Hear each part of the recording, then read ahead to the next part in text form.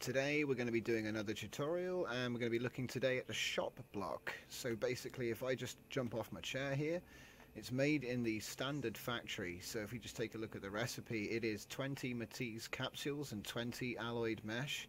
The ID is 347, so you can use give ID space your name space 347 space 1, and then you simply place a shop block down.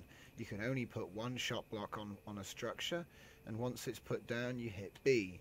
Once you've opened up this shop for the first time, you're going to go to options and add yourself as a shop owner. So just type it in, it is case sensitive, and hit OK.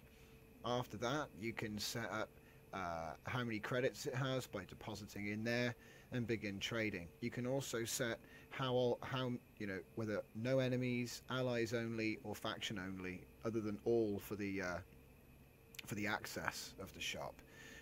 In the actual shop itself, if I was to click on an item, at the moment the ability to set custom prices isn't in the UI, but it was in the game beforehand. I don't know if it's coming back. It used to be. So you can take as owner or put in as owner, and if you're not the owner of the shop, then obviously you get the option to buy.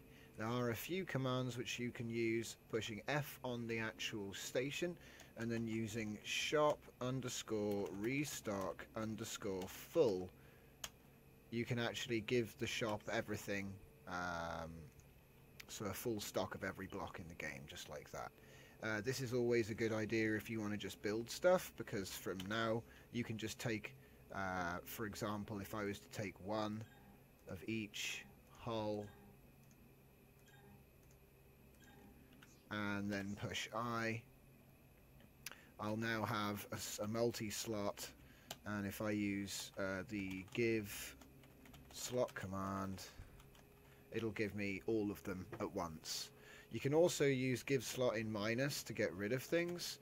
So if I hit give slot minus, it'll take away that slot. So that's another way you can do. And also, if you're looking at something, you've also got the give look command. I know this is a shop tutorial, but it's also a way, give look 1, and it'll give me whatever I'm looking at. See, you can do creative mode just by putting a shop down in single player and then using a few commands at the moment, which is sort of a way to it. But if you're just playing on survival, you only needed the first part of the tutorial. So on to the next block. Thanks for watching, and give us a like, give us some comments, let us know what other tutorials you want to see, and as always, thanks for watching.